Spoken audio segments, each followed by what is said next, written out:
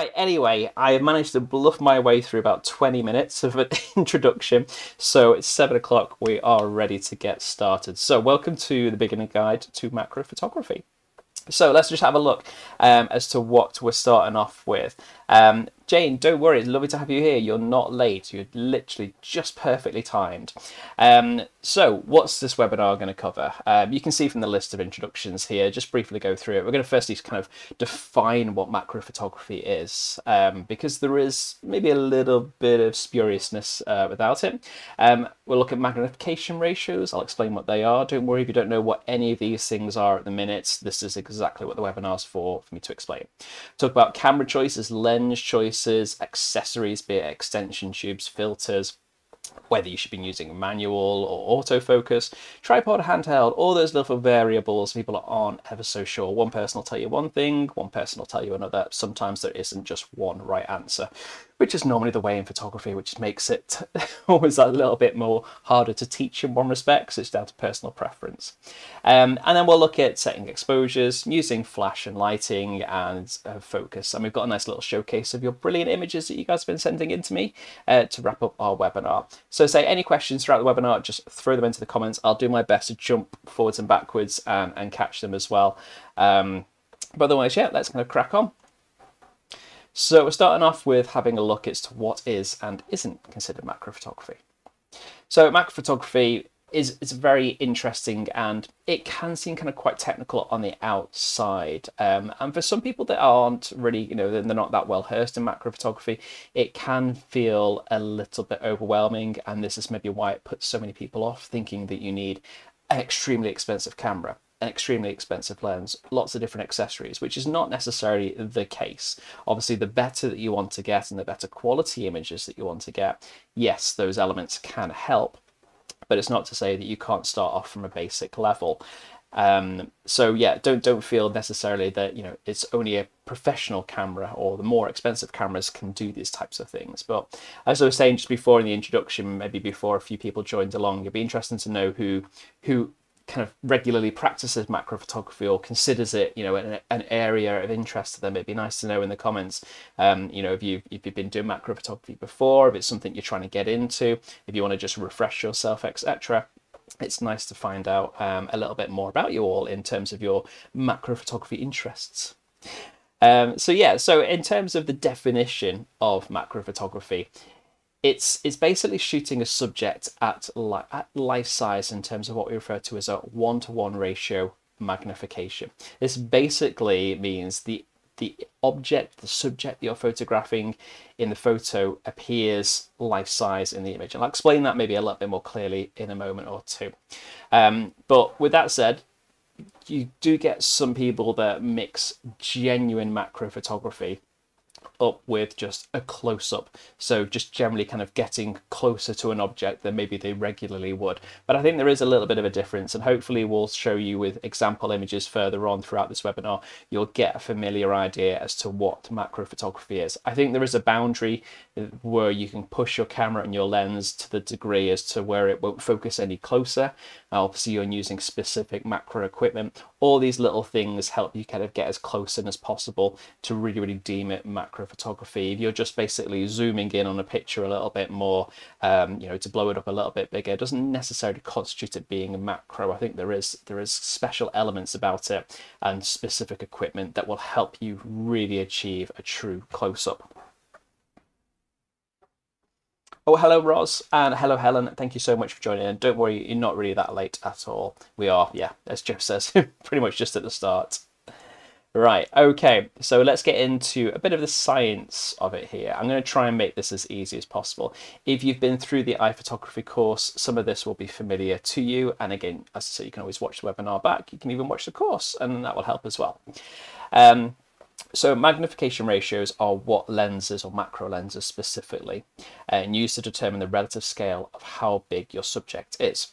So a simple ratio of 1-to-1, that means an object, say if it was a wasp or a bee, and it was maybe 2 or 3 inches long, on the actual camera sensor on your image, when you've got your full size image, it would appear that 2-3 inch size. It would appear exactly how it is in real life. Now, But that said, magnification ratios can also change. It's not just 1:1. So you could go to 5:1, which is effectively meaning the object of what you're photographing is 5 times larger on the sensor. And you can also go the opposite way around, 1:5, meaning it's 5 times smaller. So it'll only be 20% of the size that it is actually in real life. But to be a true macro photograph, you need to have your subject at its 1:1 ratio. Anything outside of that, there will be some people that still consider it macro photography. I think a lot of the purists, or maybe some more of the professionals, let's say, the people that do it day in, day out, they will say a 1:1 magnification ratio is really, really what you need. But with that said, you'll see we'll go in talking about camera lenses, macro lenses, and not all of them necessarily are straight up 1:1 magnification ratios. There's a way that you can change that. But really, if you are wanting to kind of get the most accurate image, the best image quality, etc., this 1:1 magnification ratio is something that we should be striving for. So, gonna put your maths hat on for a little bit. Who's good at mathematics? It'd be interesting to see. Don't worry, I'm not asking you answers for all these questions here, but let's start off. So, if a 1:1 ratio displays your subject at 100% on the sensor, what are the following magnification ratio percentages? So I've got 6 questions here. I'm not expecting anybody to answer all of them. You can just pick one, throw your answer in the comments. You can just let me know which one you're answering, just whether it's A, B, C, D, or F. I'm looking for the percentage. So say 1:1 is 100%. So I'm looking for what is 1:5, 1:3, 2:1. So read the ratios carefully, because some of them are backwards to each other. But yeah, just be interesting to kind of see, and it's something that kind of helps you stick in your head, because not all macro lenses are natively 1:1. You will pick up some, if you've maybe got one at the minute, it may not be, but this gives you an understanding as to how much magnification is going on, or how little magnification is going on with your image at the minute, or with your lens, sorry, at the minute. And it does help if you're looking to kind of buy a macro lens. You know, it gives you a better understanding as to what you're actually looking for. So I'll give you a moment or two. You say you don't have to answer all of them. It's just for a little bit of fun. It just breaks things up slightly, makes it a bit more interactive. So yeah, if you just read the magnification ratios as they are, and we're talking about how to interpret them on the slide before.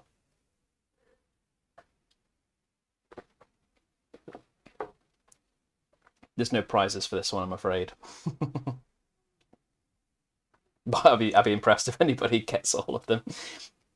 I did have to double check a lot of my maths in this instance. It's been a long time since I've had to do that. Yet photography is absolutely bamboozled with maths in lots of different places. You don't kind of have to be a super brain for it. There's lots of calculators these days, especially for magnification ratios. Actually, there's quite a few websites that have kind of calculators on them already. So let's refer back to our comments. Jackie, thank you so much for coming along. I really, really appreciate you coming along. That's fantastic. Thank you very much. I hope you're well. You've not really missed much. We're only just getting started, and you can always scroll back and watch from the start. So we're getting a few mixes. Yeah, a few mixes. Yeah, okay. I'm not going to be able to kind of check what everybody's got and what everyone's saying. Right, let's move forward. Let's give you some kind of answers here, and you can check it yourself. Yeah, so a 1:5 would be 20%. A 1:3, that's B, is 33.3. It's a third. 2:1 would basically be 200%. 4:1 is 400. 1:4, 25%, and 3:1 is 300. So absolutely well done if anybody got those. I'm just flicking randomly back through the comments, Jay, and I can see you got C correct. Well done. You got D correct. Yeah, Peter, you got yours right. Ian, F for 25 and 300. Laurie, you're spot on. Yeah, Deborah, you got yours right, and I'm sure everybody else has got it. So the concept you understand, absolutely correct. Yeah, so which is really, really good to see. So yeah, it just helps a little bit more understand kind of how much of your subject is being magnified and how close it is to the actual size in real life, based on when you see it in your raw image. So when it actually kind of comes to camera choices in respects to which is best, you know, is there an answer? And unfortunately, there isn't. You know, ultimately, what you're going to have to concentrate on, and what we'll go into shortly, is the lens. It's what you put in front of the camera is going to make the biggest difference, be it obviously any filters and accessories, but the lens itself. But ultimately, in terms of camera choices, there's very, very little difference. With that said, there is a slight advantage, more so with mirrorless cameras these days. Please, anybody shoot me down if they have this function on a DSLR, because cameras change almost by the minute. So I wouldn't be surprised now if things like focus peaking, if that has started to kind of come to DSLR cameras, maybe it's been there for a little while, then that'll be the advantage. So ultimately, mirrorless cameras have a feature called live focus peaking, which really helps you fine tune your focus when you're shooting manually, in manual focus, that is, not manual mode. But yeah, it can kind of help you out a little bit more to give you a kind of a more clearer and more accurate understanding as to what is in focus, when your image is in focus, and exactly where. So as you can see from the screen here, the back of the camera, where those little red markers are, this is what focus peaking does. It basically tells you with these little highlights what is in focus. So everything that's in red on that picture there will be sharp, and anything not will obviously be out of focus. And you can fine tune it a little bit more by using the lens itself. So that's pretty much only where you would have a big advantage if you had a mirrorless and a DSLR. One had focus peaking, one didn't. That can be a little bit easier. There's also the added advantage that on mirrorless cameras, they sometimes have the option to magnify your live view. So obviously you can see what you can see on the screen, but it's always at 100%. But you can zoom in on mirrorless cameras to actually get in a little bit tighter, and then you can do the focus peaking just to make sure it's absolutely perfect. So that is probably one advantage. I wouldn't be surprised if it's maybe in DSLR technology already. I don't believe it is. But please tell me if I'm absolutely wrong, because someone may have it in a DSLR, and that's absolutely fantastic. But if you're looking at using, if you're choosing between one or another for this type of purpose, at the minute, mirrorless technology would be better, and it's only going to get better. I think it's very much the future of photography these days. Not to say that DSLRs are dead and buried, but there certainly seems to be an upswing in it. So Audrey, you're saying your Nikon D850 does, but you haven't used it. There we go. Well, perfect. Strike me down. So there maybe is an advantage still to the DSLRs. If it's got the magnification, the option to magnify the live view, that is again another added bonus as well. So yeah, fantastic. So Andy's saying it has on your Nikon as well. So brilliant. So those are the kind of little features that will really help you. And we'll get into kind of more camera settings as we go later on anyway. But otherwise, on the whole, there's not too much difference, I think, is what we're getting across. So don't bog yourself down as to whether this camera's better, that camera's better. Lenses is where it's down to, glass quality, etc. So which leads us on to our next session, best macro lens options. So the lens makes all the difference, as I was just saying. If you're really looking to capture the best macro shots, investing in the best possible lens, the best optics, best glass, is a really wisest thing to do. Now, this is not me saying you should all run out and going to buy some of these lenses here. This is really down to a case that if you're wanting to take it much more seriously, if you've got the budget to do so, then definitely there's some great recommendations in here. Now, I'm not going to go through every lens, because I think I've got about 2, 3 or 4 slides of lenses here. This is something you can watch back afterwards and have a look, because obviously I've tried to cover a few of the major brands, also some of the third-party lenses as well. And with each of them, as you can see from the screen here, I've obviously listed the lens and the model, what mounting it's available for. Because obviously some of them, say like this Canon one on the right-hand side here, is just for Canons, whereas the Tamron, being a third party, it fits a number of different mounts. So you just have to make sure you get the one that's correct for your lens. Also the type of kind of autofocus system it has, whether it has lens stabilization, which can be very, very useful with macro photography when you're shooting at longer focal lengths. And it also gives you what we call the MFD, the minimum focus distance. You'll see them labeled here, and the magnification ratios. So if you see 1 times, that is 1:1. Okay, so it's just expressed slightly differently. We've been expressing them as ratios. Now they're here as multiples. So yeah, if you see 1.0, that means it's 1:1. So there's a couple of examples there. As I say, I'm not going to go through all of them. That's something for you guys to kind of have a look out for. But one thing you should be looking out for is lenses with a low MFD, minimal focus distance. This means how close you can physically get to your subject and be focused. Sometimes it can be as little as a few centimeters, and that can make all the difference, really. But I say, we'll come and explain things like that a little bit later.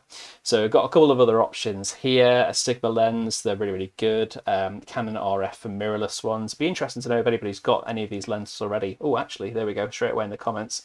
Who is saying they've got the EF 100? Laura, yes, you've got the EF 100. Tamron 90, another Canon 100, brilliant, there we go. So a nice mixture here. Yeah, so we've got another range of other ones for Fuji users, Nikon, the Z mount, so they're the mirrorless, Nikon AF for Nikon full frame, I think they are. Is that the FX? Oh, I can't remember now. They've got so many variables and so many similar type name and mounts, it's easy to get lost in there. There's an Olympus one up at the top there for Micro Four Third cameras, like Panasonic's, etc. So yeah, you can always watch this back and pause, etc. I'm not going to bore people going through the specifications of lenses, etc. But there you go, another Panasonic, Pentax, and a Sony. The one thing that you'll see probably through quite a bit of this is that there's a variation of focal lengths, and primarily pretty much all of them, I think pretty much all of them, are prime lenses as well. None of them are zooms, but saying that, you can get the odd one or two zoom lenses that have macro functionality at the longer end, but primarily most of these are prime lenses. So you can use them for other purposes, but this is what they're designed for already. Thank you very much, Chris. FX is full frame. I thought it was. I can't remember. It's DX, isn't it? It's the crop sensor. Yeah. Why they just don't call it CX? That would be a lot easier. But anyway, Nikon. So yeah, feel free to watch that back over anyway, guys, if you want to have a little bit more information about that. So what focal length is best, really? What should you be choosing? What should you be looking at? What should you be shooting at? Now, this is not to say what you are shooting at the minute or the lens that you've got at the minute is wrong at all. No one's saying that. You can always do macro photography. You just have to be conscious of the equipment that you've got and its capabilities and its limitations. So like I said, they are primarily fixed focal lengths, but you can get a few that are zoom. But the minimum focus distance is larger with zoom lenses or longer focal lengths. So this means you won't be able to get as close to your subject. It can be a little bit frustrating, but it gives us a bigger, what we call a working distance, which I'll explain again a little bit later. But again, this could be kind of advantageous in a couple of different situations. Whereas shorter focal lengths, so something, say 60mm and below, they have a much shorter minimum distance. So it means you can kind of get closer in. They require less light as the field of view is wider, but the working distance is greatly reduced. You're forced a lot closer, and we'll explain the disadvantages, potentially disadvantages to that in a moment. So yeah, just have a look at the graphics there. So longer focal lengths, they give you a narrower field of view, so it means you don't see everything as widely. You've got a shallower depth of field, a longer working distance, and a larger minimum focus distance. So with shorter focal lengths, so we're going to say that's around about 60mm and shorter, a wider field of view, deeper depth of field, wider depth of field, whichever way you want to, whichever way you want to see it. More things in focus. Let's say, just keep it simple. It also would give you a shorter working distance and therefore a shorter minimum focus distance. So which should you choose? Which should you choose? Ultimately, the choice is yours. No one's ever going to say you have to have this lens and this lens only. Budget restraints and lots of other factors kind of come into it, so it's unfair to necessarily kind of put that on people. But if you are at the point of walking into the camera shop, either money's no object or you've got a choice of a couple of different ones, we would suggest, and again, it's always suggestions here, it's up to you as to what you have at the end of the day, a macro lens that covers somewhere between 300 and 100mm. It's not necessarily a zoom lens that covers 300 to 100, but I mean, it could be, but otherwise a prime lens that falls somewhere in between that focal length. This is because the focal length has an effect on depth of field. and macro photographers regularly do struggle to get the subject fully in focus when they're working in close quarters, and sometimes that's down to the lack of natural light, depending upon what subject you're kind of photographing. You could be potentially blocking the light itself because you are getting so close and so much on top of it. So lenses with shorter focal lengths, so as we say, kind of maybe less than 60mm, give naturally a kind of a depth of field that's a little bit deeper, which is ideal for macro photography. So it's not to say just rush to the short end and just get something that's, you know, under 60mm.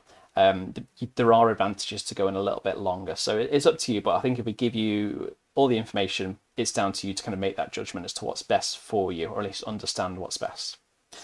But as I said, on the flip side of it, that with a short focal length, you'll need to get closer to your subject. So like I probably just said just before, you could end up blocking the light itself, and you will need some form of light, whether it's via a flash or a constant light that you bring in, to compensate. But ultimately, you know, if you are a total beginner, you're not ready to splash out on a big new macro lens, we've got alternatives that we're going to go into shortly, be it macro lens filters and extension tubes. A few people have been talking about this today. I think we had a daily question, which was kind of quite well timed, working around or talking around the uses of extension tubes. So let's have a look at them for a minute. Yeah, again, feel free to throw in any questions, anything you're unsure about in the comments. Honestly, don't feel that you should hold back from any questions. If you want to ask something, please do ask it, because you never know, you may be helping out somebody else that's maybe a little bit nervous just to ask. So putting your hand up is the best thing. Right, yeah, Joe, you're right. So many choices, so little money. Nope. Always the same, especially with photography. Why do we pick the most expensive hobby possibly to have? Right, let's go on to extension tubes. As I say, a few people have asked me a few questions about this today and in previous days, so we've got a few slides that are hopefully going to clear things up. So extension tubes are effectively spacers that sit between your lens and the camera body. So they attach to the back of the lens, and obviously then the other parts of it attach to the camera body itself. So it extends physically the length of the lens, and it alters what we call, I think I've mentioned before, the MFD, the minimum focus distance.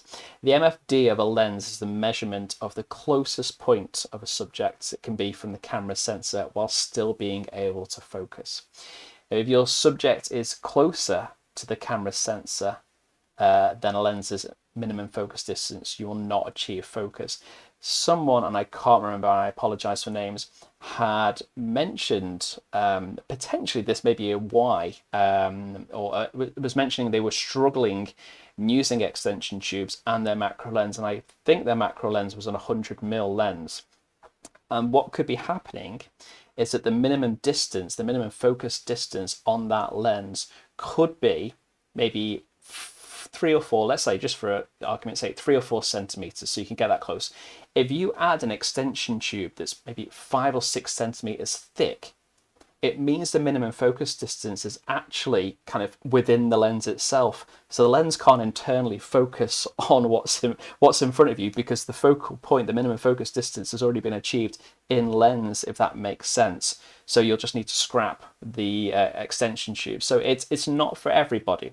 This is only going to depend upon the combination of the lens and extension tubes, but I don't think if you've got a prime, you know, really good macro lens, you're maybe going to need these anyway. These are opportunities that, you know, if somebody's trying to get into macro photography and they're just going to use a kit lens or something like that, it allows that opportunity there as well. So I possibly wouldn't combine a dedicated macro with an extension tube straight away, or if you are having problems with using that combination, you're not getting focus, it could be because of the MFD. So the MFD, I think, as like I said, is a measurement basically of where the closest point of the subject can be from the sensors while still being able to focus. It's just a little recap on that one there. Now, again, don't worry too much upon the mathematics to all of this. Sometimes, you know, if you like to know these things, feel free to skip over this if you watch back later on. But if you want to work out how much more magnification your extension tube is giving you, there is a little equation. Now, this could be useful because there are macro lenses out there that aren't a 1-to-1 ratio. And if you want to achieve that, combining it with an extension tube can help. So what you need to take is currently what your lens's magnification ratio is, and then add that to basically what's the word? A sum of the extension amount, basically how the focal length of it, what it is, and kind of divide that by the focal length and you get your new magnification. So let me just kind of take you as an example here. 50mm lens at 1.8, and if it has what effectively is like a 1 to 5, pardon me, a 1 to 5 magnification ratio, when combined with a 12mm extension tube on it, then we get a new sum. So the sum effectively works out on screen here, which is 0.21, which is the lens's native, let's say, magnification. But beforehand, you have to do a little division, which is 12 divided by 50, which would have been the extension amount, which is the 12mm, and the focal length, which was 50mm. And this now gives us a 0.45 magnification. So we've effectively doubled it, just over doubled the magnification. So we've gone from 1 to 5 to 1 to 2.5, if you see what I mean. So it does help. So the problem ultimately is that the minimum focus distance is a measurement from the camera's sensor and not from the front of the lens. So this means that the longer prime and zoom lenses means, well, let me just restart that. I think this will recapping what we were saying before about being able to accidentally end up with an extension tube and a long focal length means you may not necessarily get your photograph sharp because the focus distance ends actually inside the lens itself. So it's a little bit of mathematics there, and please don't feel like you need to learn things like that. Some people really enjoy that. So feel free to kind of recap with the slide. You can go back over it again as many times as you want after the webinar itself. But that just kind of helps you understand how much more magnification you're going to get. So if you are wanting to combine like a kit lens with extension tubes, it's good to know kind of how much more closer you're getting in. But as I said, sometimes with longer prime lenses and zoom lenses, using these extension tubes may not always work. So maybe, yeah, kind of kick off with a shorter lens to begin with if you've got one. So yeah, just this is kind of like just a little recap effectively of what they are, but this is how you see them down on the screen here. They come in various sizes, and as you can actually see here, you can kind of pile them up on top of each other. You can use just one extension tube at a time, and I would probably go down that route. So even though you can buy them in sets, I wouldn't necessarily pile them all on top of each other to begin with and then attach the lens. I'd just start off with the smallest one. So on screen here, there's a 12mm. Bolt that onto the back of your lens and the camera, see what level of magnification you're getting. If you can kind of keep your image sharp whilst you've got it on, brilliant. Maybe take it off, try the next one, and see how close you can get and still make sure you're getting sharp images. And then if you want to start bolting 2 and then 3 on together, can do, but you've got to just do a test. So I think there's a little bit of homework before you go racing into the field with doing this anyway. The one thing you do need to be kind of cautious of is that extension tubes are very notorious for light loss. They may require you to open your aperture a little bit further. They may require you to bump your ISO or slow your shutter speed down, etc. So to kind of help you with that a little bit, shooting in manual mode will be very useful. Now I'll go on to the types of extension tubes that you can get, because not all of them will necessarily allow you to change the camera settings once they're physically attached, because some of them don't have electronic communicators between basically on the extension tube, so the camera can't talk to the actual lens itself. You've put something in between that has no electronic communication, so you may need to kind of set all your camera settings up first, keep it in manual, and then put your extension tubes on so nothing changes. So yeah, they are very useful, but they're not for everybody. So here we go. So extension tubes are best used on lenses between 30 to 60mm. So as we were saying before, the longer focal lengths aren't really ideal for that because we may be surpassing the MFD. But as we were saying a little bit earlier, I managed to kind of speak over myself a little bit in terms of like giving you information of the following slides. So sorry, where am I? Yeah, basically some of them don't have electronic controls in them on the extension tubes themselves. Cheaper ones, obviously the cheaper that you go, you get what you pay for really with them. So as I say, I'm going to go into, I think it's like 3 different types of extension tubes that you can get. Yeah, here we go. Okay, so it's the 3 different types of extension tubes that you can get. And here's an example image on one side. This is something that I took a while ago, really. This is using a 30mm macro lens. So it's a dedicated macro lens, but then with added an extension tube on top. So it does kind of get you kind of fairly close in. There is an issue, you know, your amount of area of focus that you can get on your image does kind of decrease a little bit more, but it can still give you an interesting kind of quality, good quality image, and not necessarily expensive either, the set that I bought.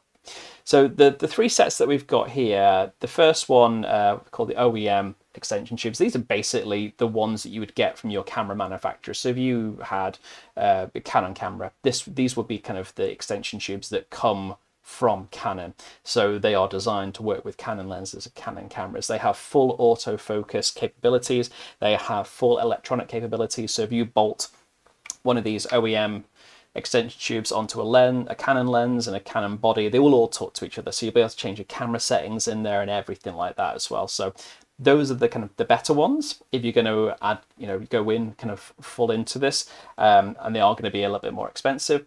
Second type, kind of next tier down, is a third-party extension tube. So they'll be the ones that are made by manufacturers that maybe don't make cameras themselves, maybe you don't even make lenses necessarily, but they will have autofocus capabilities. And then the third one's the bottom of the tier, the ones that you get from wish.com. These are the third-party extension tubes, the ones that I've got, and they don't come with autofocus, so you will just have to use manual focus on the lens itself. There is no communication, like I was saying before, between the camera and the lens, so you will have to basically preset everything to begin with. So you'll have to kind of plug in all your settings kind of on your camera, maybe even with the lens attached first, make sure everything was looking good, take your lens off, put the extension tubes on, put the lens back on. So let me just jump back into the comments just in case I've missed any questions, because there was quite a bit that we went through there. It's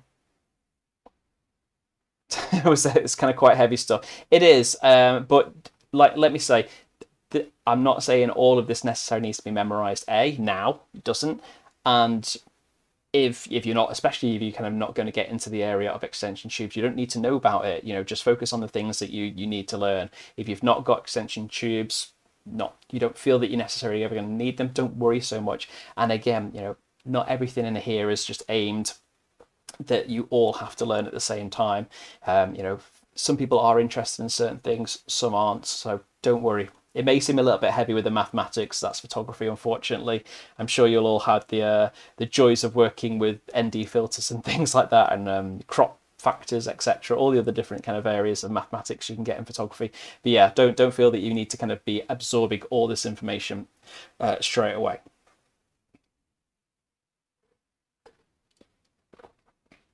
It's just very, very useful to know if you're looking at buying a lens. You know, if you want to know a little bit more about the equipment that you've got and how it'll be changing your shot, it's all there for you. A glass of wine. That'll only make things worse.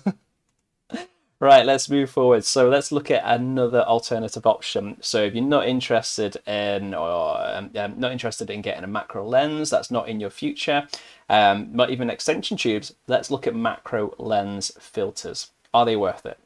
I don't know if anybody's got any of these. I've got a set myself, and I had tried some out in comparison to extension tubes. I wasn't completely satisfied with them. Maybe I wasn't using them exactly in the right conditions. At the time, I was just kind of hurrying through them as a test. But in comparison, if I was choosing between the macro filters and extension tubes, I'd have gone with the tubes.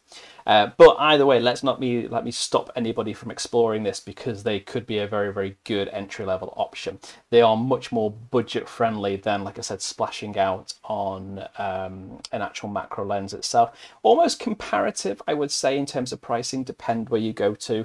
If we just went to Amazon, as most of us do these days, I would say macro lens filters and extension tubes, you could probably end up about the same price depending upon the level of quality that you want. So I don't think there's much difference here.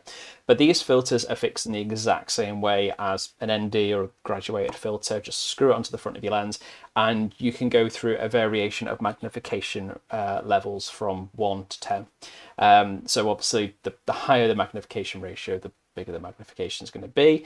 Now, because it's all done by the glass and the optics, depending upon the quality, it really, really does determine how good an image you'll come out at the back end.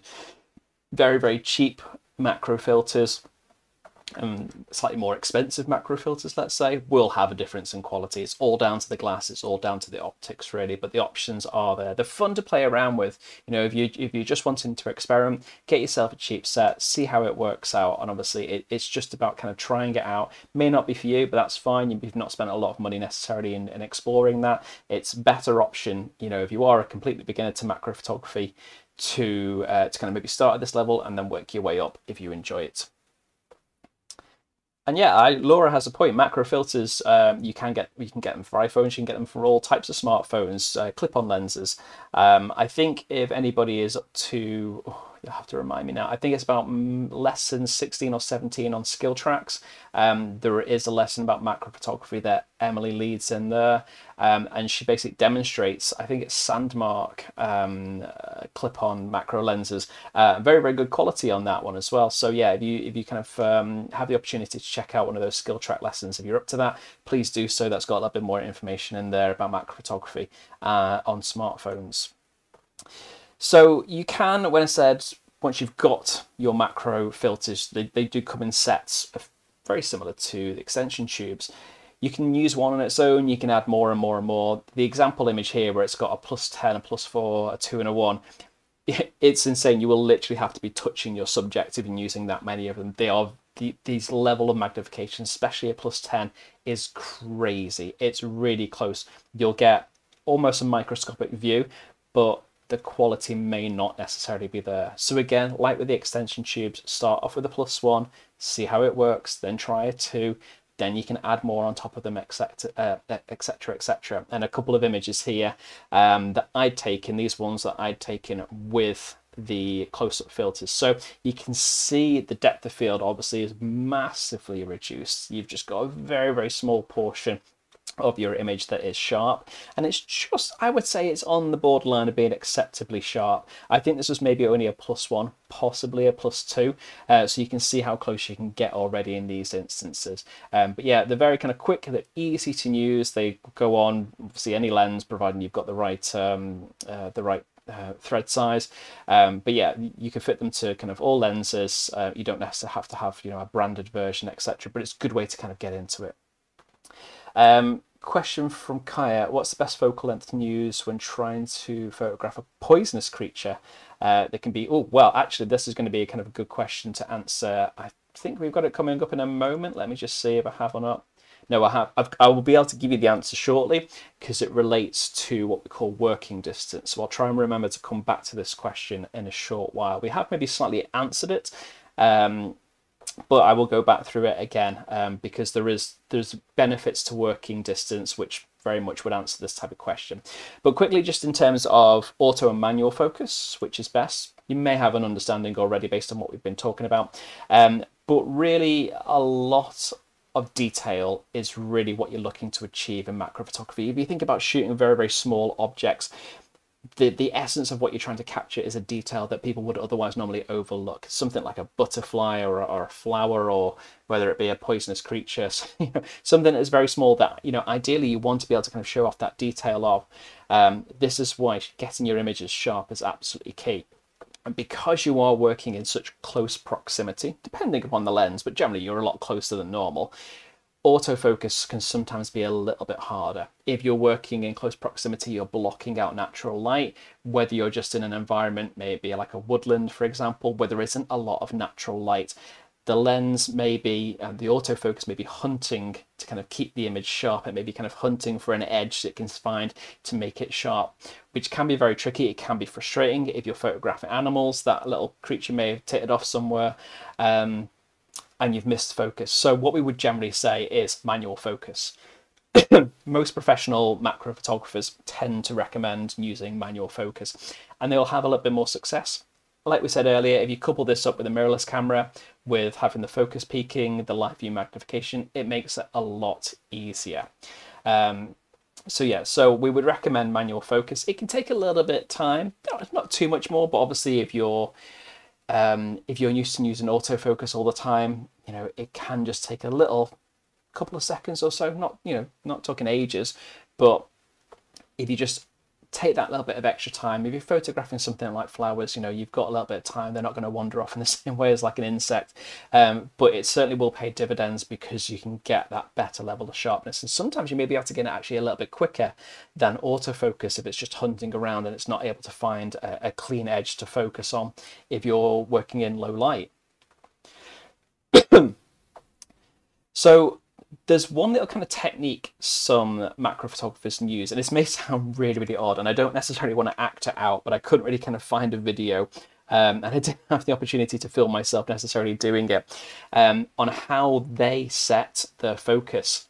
But effectively, they use manual focus, and they set all the exposures, so basically everything's set in camera, so everything's correct, and all they do is with their fingers kind of on the front of the lens, basically twisting the lens to kind of achieve manual focus, they rock forwards and backwards ever so slightly whilst watching the screen or looking through the viewfinder, waiting either for those focus peaking lines to appear to know when they're sharp, or they're just judging it by eye if they're not using that feature. But it's effectively like a short, they liken it to holding a baby, a newborn baby. They just rock slowly forwards and backwards, and they're just watching the subject, watching when the important aspect, whether it be the eyes or the edge of the petal or whatever in these instances, is completely sharp, and that's when they take their shot. So it's not standing still, it's just that slowly forwards and backwards rocking motion. And that's simply because if you're working with insects, for example, they can be moving, and their slight minute movements can affect focus if you're working with a very shallow depth of field. Same with flowers, as much as they're not necessarily moving around like animals, they're subject to wind. They can be moving themselves a little bit, being blown around. So just to make sure, you know, photographers, as opposed to waiting for one point and waiting for the flower or the insect to move into that area, they're just trying to kind of compensate, try and get as many shots as possible by moving them forwards and backwards themselves. So it may feel a little bit odd and it's a bit of a strain on the back, but it's just a bit of a technique that macro photographers use that could be kind of quite useful. So let's move on to tripod and handheld. Actually, there's Peter, you mentioned, I just saw the word handheld there in your comments, and you need to shoot handheld and use continuous focus and burst mode, but that can be very, very useful. Obviously, if you're photographing insects, you never know how long they're going to stay. Burst mode can be very, very useful in itself. But yeah, it'd be interesting to see if you've ever tried manual focus at the same time, if you kind of had success with that, or maybe it's something to think about going forwards. And ultimately, there really is that there's not a perfect scenario where to say you should only use tripod or you should only shoot handheld. It depends upon, you know, what you're shooting to some degree, you know, how much flexibility necessarily that you want. If you've got shaky hands, you know, some people do, I do, you know, if you've got heavy cameras, holding them for a long time, especially with a long lens, if you've got a big prime lens, prime macro lens, this can all be quite heavy. And if you're working with a very, very shallow depth of field and manual focus at the same time, moving the camera around and everything like that, you could lose focus quite easily. So a tripod could be very, very useful for that. But sometimes people like the flexibility in being able to shoot handheld, so they can physically, like I said before, just move forwards and backwards. So there's no perfect scenario. You can shoot macro photography both ways. I've watched tons of videos where some photographers do it handheld, and they almost seem to be doing it in a very kind of loose and candid way. And others, maybe like the images here, people take a little bit more time, they set things up very specifically on a tripod. It really depends partly on your kit, as to what equipment that you've got, you know, how comfortable you are holding that kit for sometimes a couple of seconds at a time, and trying to keep as still as possible. Sometimes macro photographers will kind of breathe a bit more slowly or pay more attention to their breathing, and they will literally take the shots when they kind of give an out breath as opposed to when they breathe in, because that's when the body vibrates a little bit more. So it's just about those small fine margins. It's very surprising how all these little techniques can kind of add up and help you achieve a better image. Mentioned a couple of times the phrase working distance. Let's kind of explain what it is here, because there are benefits to it. The things that will work with you and against you in terms of working distance, and this may answer Joe's question before about the poisonous creature.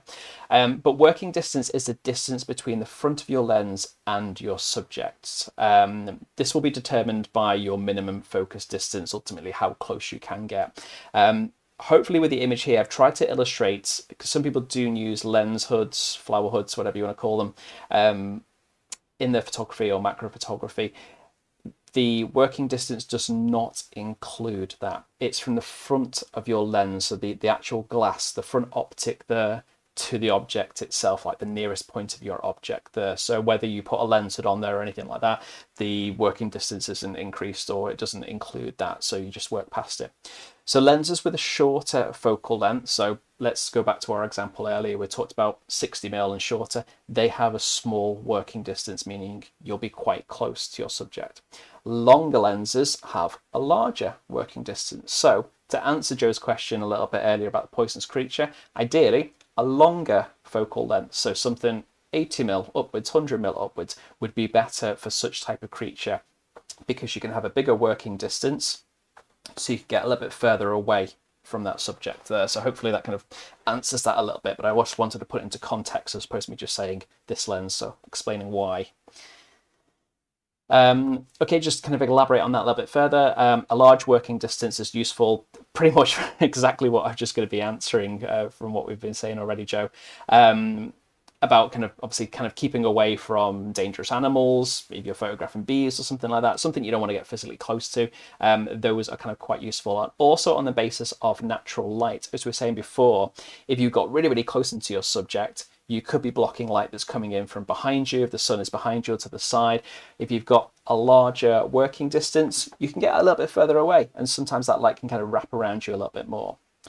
With having a smaller working distance, it can have its benefits, because with those type of lenses that give you a shorter working distance, gives you a greater depth of field, so more of your object can be in focus. It's a swing and roundabout. It is a catch-22 situation as to which is best. Ultimately, they both provide benefits. They both maybe have negatives in a way. Sometimes you want to get a little bit closer. You obviously want more of your object in focus. So you would think, great, something with a bigger depth of field is brilliant, but it means you have to get really close. Then if you want a larger working distance, you have a much smaller depth of field, so you're only going to get a smaller portion in focus in comparison. So pros and cons, it's a tricky kind of thing to kind of balance out really, but at least if you understand all the mechanics and what's going on, you can make decisions from there. So hopefully that answers the question, Joe, about your poisonous creature. What is it you're actually photographing? I'm intrigued now. Right, okay, let's move forward about how to set the exposure for macro photography. So you can treat this effectively like any other type of photography. Keeping your eye on things like your exposure scale.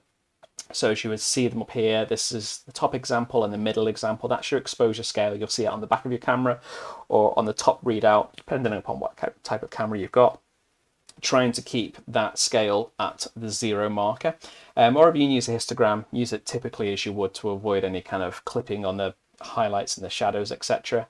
So ideally the ISO should be kind of kept as low as possible to help retain color and give you better detail. The higher and higher you raise ISO, I appreciate it could be to benefit the exposure, but it does have negative effects, obviously bringing in noise, but the noisier your image gets, the less detail it has, and it breaks up color, and obviously you want to retain all that color and detail, so keeping the ISO as low as possible is a very, very good thing. So to kind of help with that, if you don't want to have to raise the ISO, a flash can be very, very useful, which I'll come into shortly. But if you are using a flash, then you will be limited as to how quick your shutter speed can go, because obviously the two have to be synced up together. So depending upon your camera, depending on the flash, between 160th of a second to 250th of a second is normally what we call a flash sync speed. I said the higher end cameras and the higher end your flash, sometimes you can go that little bit higher, but typically for most users between 160th, 125th is about as fast as it can go. So you're going to be limited a little bit in that respect as to kind of where you can change your shutter speed. But if you're using a flash, you shouldn't really need to. That should give you enough light itself. And shooting in manual mode will give you the best control, obviously, over the exposure. Depending upon where you are shooting, if you're outdoors, if the light may be changing a little bit, you can be kind of adjusting your aperture as you go. So yeah, so really there isn't one one set of camera settings that you would need. Obviously, it's just these aspects you always need to be kind of paying attention to.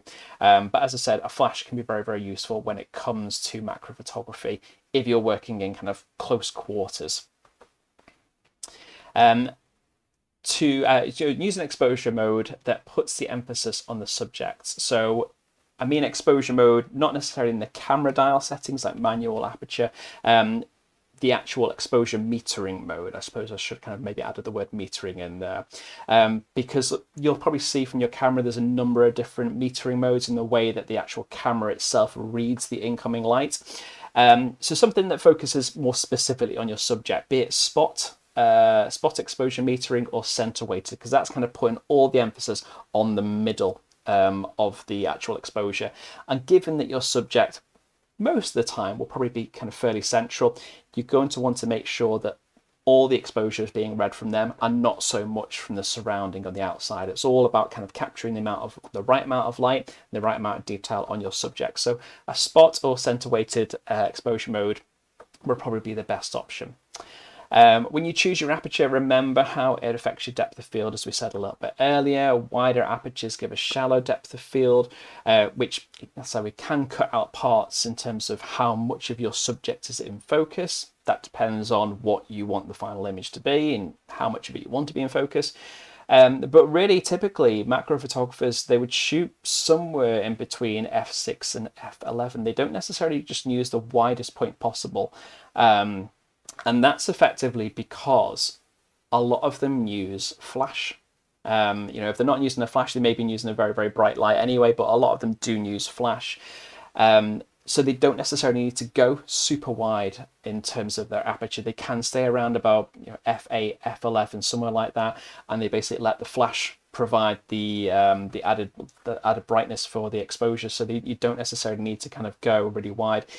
If you aren't using flash though, it would be understandably so. You may need to open your aperture a little bit further, but it's certainly worth considering using a flash. And I'll explain again a little bit more about that. But going in the opposite direction can give you negative kind of attributes in terms of kind of making your aperture smaller. You can end up with elements of diffraction, and this is when the light rays aren't meeting all at the same point, so you may not get your image as super sharp as possible.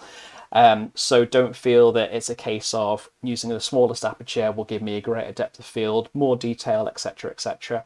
Depth of field and sharpness aren't necessarily directly combined, because otherwise everybody would just shoot at f22, and that's not so much the point. So yeah, I would say somewhere between f5.6, f11 if you're using flash. Otherwise, you may just need to adjust that based upon the exposure itself, what you're getting if you're using natural light. But let's move into flash, because it's not just a direct flash that we're going to be talking about. So an off-camera flash can be very, very useful, because the pop-up, if you've got like a pop-up flash on your camera, or sometimes the old built-in ones, they're generally quite small, quite limited. They're very, very direct. They just obviously kind of point in one direction unless they're being bounced. But an off-camera flash would be better. It would give you a lot more flexibility. I mean, you can get flashes anywhere. You can go to your own camera manufacturer, you can get a Canon or a Nikon flash, but even third-party ones, by the by, Mica, Newer, Godox, these are really good flash manufacturers, and they're not, in comparison, they're not that expensive. Quality-wise, they're very, very good. Obviously, just make sure it's compatible with your camera. And if you're using it off camera itself, if you're using it remotely, you'll need to get a trigger. So that's one that sits on the top of your camera's hot shoe. And then you'll have your other part that attaches, we call the slave, the receiver, to the bottom of the flash. So wherever you're using the two of them, camera and flash, they will talk to each other. So yeah, you'll need one of those. Sometimes you can actually get a wire that goes between the two. It's a bit old school. It's all wireless these days, isn't it? So when it comes to setting the exposure power, or the power itself for the flash, start off around about quarter. You can move to a 16th. Just do some test shots, just kind of see what works. You can see a little example here of two insects, one shot with direct flash, one with diffuse flash, because we'll come to the actual light quality in a second, because direct flash can be very, very hard. As you know, if you've ever used a pop-up flash, It can leave heavy shadows behind your subject depending upon the direction it's actually coming from, which you may necessarily not want. You may find it's distracting, and it's maybe a little bit too harsh. You see in the way that it's kind of costing a bit of detail on the wings of the insect here, whereas the diffuse flash is the shadows aren't as heavy, and you can see, or at least I can see, I don't know if you can see on the stream because of the quality of it all, but you can see like the fine hairs and the detail on the back of the insect here. So diffusing your flash, softening the flash is very, very advantageous. So before you start into shooting, like we said, covering the flash in one manner or form can be very, very useful. It could be something as simple as one of these flash covers here. They do look quite odd. You can do them in so many different ways. I've even seen like DIY versions where you get like a milk carton and put it over the flash itself. As long as it's translucent in a similar way that it is here, it will basically kind of filter out the light, soften it and spread it out further, so you end up with less heavy shadows. Obviously, if you want to take things a bit more seriously, you can invest in an actual proper diffuser like it is here. And I think I've got a couple on the next page as well. So this is going to help spread the light out a little bit further, still kind of give you a good exposure, but not end up with those heavy shadows. And plus, especially if you're shooting with insects, it's maybe you're not going to startle them as much as you getting really, really close up to them and then setting off a giant flash in their face, as it would if it were a person. Having a slightly more softer diffuser flash would just be a little bit more flattering, or greatly more received anyway. So here are a couple more examples. Some macro photographers do also use these LED ring lights. You can put little diffuser filters on the front of them to do the same thing. These are really, really good because you can get super close up, and because some of them actually have continuous lights on, like this example here, you can kind of pretty much see your illumination as it is there. Some of them aren't even flashes, some of them are just constant lights, so they don't flash itself, and that just allows you to kind of see exactly how bright the exposure is based on the back of the camera itself. So they're very, very useful. The one on the left side here uses, I think it's called a diffuser globe, or a global light, some people call them. And that's basically like a big orb that just attaches right to the end of an off-camera flash, and it spreads the light all around. Obviously, some of the light will be lost above and behind you, but it does that purposely to be able to spread the light kind of quite evenly, and it doesn't end up with those harsh shadows. So there are a couple of different options and different ways of diffusing flashes. It's up to you what you like. You know, if you've got the budget, you can try them all out, etc. They're not necessarily that expensive. Obviously, the quality of them can go up and down, but to begin with, at a starter level, they're not necessarily that expensive, just depending on where you go. But I'd say you'd be able to have a look on Amazon for 99 or if not 100% of these products that we're going on about. But yeah, ultimately, they're very, very useful for macro photography. Right, let me just jump back into the comments. So I apologize if I've missed anything in there. Oh, it was poisonous snakes and frogs. Yes, or certainly, yeah, you don't want to be touching anything like that. So yeah, your longer focal length, so longer lenses give you that bigger working distance. You can get back a little bit further from them. So very, very useful for that there, Kaya. Hopefully that helps. So Roger's saying, apparently you can get close to a subject as it is, although not true macro. It says close. Can you get close to that? Sorry, I think I'm a little bit lost in that comment there. Maybe related to something else further on. I apologise. I've gone through so much. I'm coming back to it a little bit later here. Yeah, Noya is a very, very good brand. Yeah, Laura, you've mentioned they're not that expensive, and then they're fairly decent. As I say, if you are a beginner, you're just kind of considering getting into macro photography, you want to try it out. These third-party brands, they make some good equipment, even from lenses, extension tubes, filters, the flashes. You can get it all there for a fairly decent price if you want to get the whole kind of kit and caboodle. But certainly flashes are going to help the most in terms of the quality if you're not using a dedicated macro lens. If you're going to be using macro filters and extension tubes, I'd get a good flash. If you're going to get a good prime lens, a good prime macro lens, you can maybe get away with a slightly cheaper light to help alongside, because the two will almost help balance them out a little bit. But ultimately, if you're all about raising your game, the better quality products and equipment that you have will always help you. Righty-ho, so let's move forwards. We're going to talk about where to focus your photos. So this is kind of a fairly short little section here, because it depends on the subject that you're photographing as to where to focus. But if we just ran with the argument that most people would photograph insects, small animals, as like Joe was saying before, and florals, they're probably the two most popular areas of macro photography. With insects, especially whether they're facing towards you or even if they're side on, it's the eye. Treat it like a portrait. The eyes are absolute king. That is the area that you're going to be wanting to focus on all the time. Look at the edges of their eye, if you can kind of see a crisp contrast. So take, for example, this middle image here of the fly. The focus area would have been put either, well, it probably looks more likely that it's the inside of the eye between where this red eye is and where it goes white. You could otherwise argumentatively say between the outside of the eye and the background there. But ultimately, the eye itself is the center of where you should be looking at. Same again, if it's side on, you should be looking for an area of contrast, which is normally around about the eyelids. Again, it depends on what animal and how much of the eye you can see and how close you can get. But really, if you kind of got the option of putting your focus point anywhere specifically, pop it on the eye. That's the main thing it should go for. With flowers, it's a little bit different, obviously, but you should be considering about placing it in the center of the flower. Now, obviously, it all depends upon the composition that you're going for. So if it's actually being included, then really the center of the flower would naturally draw you in, either the stamen or the stigma. I think those are two areas within the center of most flowers. Generally, the shaping of flowers draw you in towards that center point. It has this kind of natural composition that draw you into the middle. So that's really where you should be looking to place your focus point. Now, but if your floral image doesn't actually feature the center of your flower, then you should just be looking for a dominant edge, the most dominant edge of any of the petals, maybe more so the ones that are closer to you.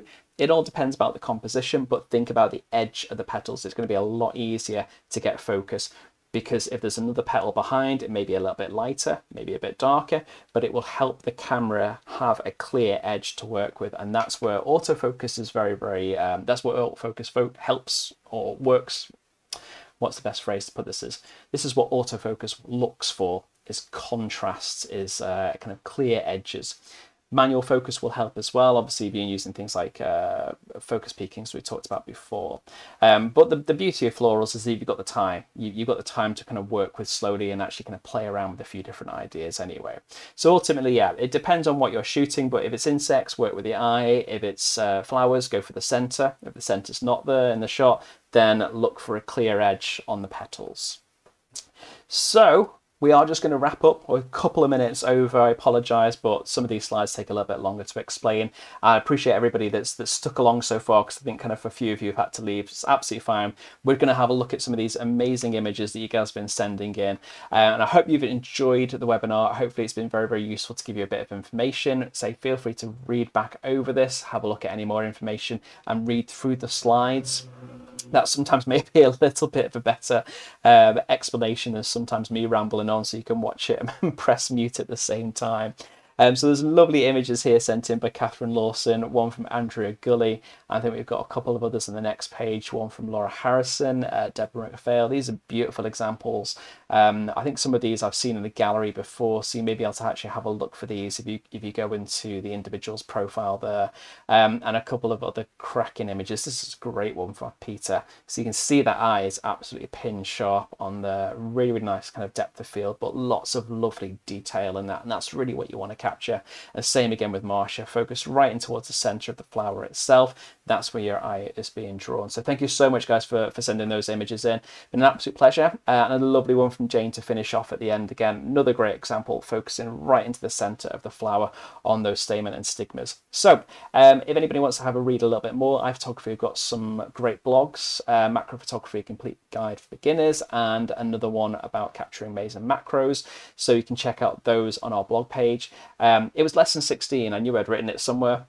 Yeah, if you're up to lesson 16 on our skill tracks, then have a look at that one there. It gives you a little bit more information and some examples of working with macro on mobile phones, which is very useful. And as we don't have a full video tutorial yet, there is one that I would recommend. I wouldn't normally recommend kind of outside videos on YouTube, but this is one that I've watched a couple of times. Yeah, kind of a couple of times in the past few weeks or so. which I would recommend. It's called Introduction to Macro Photography by Neil Fisher. If anybody has the opportunity on YouTube to watch that, very, very good information on there, and hopefully it will just kind of reinforce what we've been going through today. So yeah, hopefully you've enjoyed it. Thank you so much for everybody that's kind of come along and thrown in your comments and questions and answers and helped each other out. I apologise that I've may have missed a few questions from people anyway, but hopefully it looks like quite a few of you are answering each other, which is absolutely lovely to see.